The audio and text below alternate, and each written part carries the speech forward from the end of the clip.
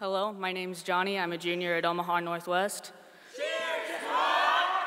And this is my piece called To the Ones in Charge. To the Board of Education, we're high school students, working 7 to 3, which I may add, waking up that early is detrimental to our mental health. You see, I don't leave my school building until 5 almost every day.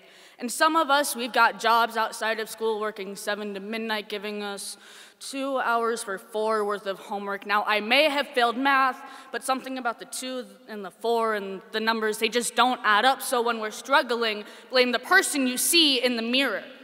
To the parents, your kids feel more than they tell you. I would know I am a kid. Support them, trust them, encourage them, and listen to them. We are smart enough to know right from wrong. You taught us, but when you say we're wrong for being ourselves, we're lost. You were supposed to be a guardian, not an enemy. To the mayor, hi.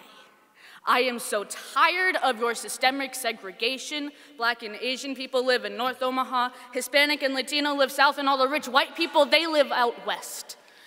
My nice family, a white family in a bad part of town. They call it the ghetto, but I'm not sure they know what that word actually means. If you paid attention in the World War II unit of history, you understand.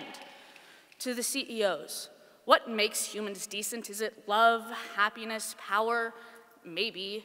It's fear, and the fact that you have nothing left to fear scares me. You rest in large, comfortable chairs of never-ending power, hiding behind your false idol, a green piece of paper. We know, yes, we know you bathe in riches while I give to charities with money I should be using to take myself to college. To the president, don't ask, don't tell means nothing when you no longer let me fight. Too many people have risked their lives in a war that has gone unchanged for longer than I can remember. You won't let me in because of my asthma and depression, I get it, but what about me wanting to be a boy changes my ability to fight? I think I've seen enough anime to know how, so like, come on, man, step up. And on that topic, to the government.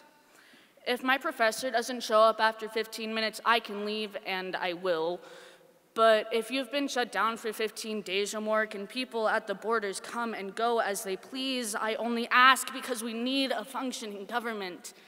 To society, don't criticize me. I will not take it. You say I am too fat to be anorexic, too skinny to be normal. My mental health problems are the effect of social media, but was it not you who said we all must have one? Please, get some help. And lastly, to the world, are you listening when I say, get well soon?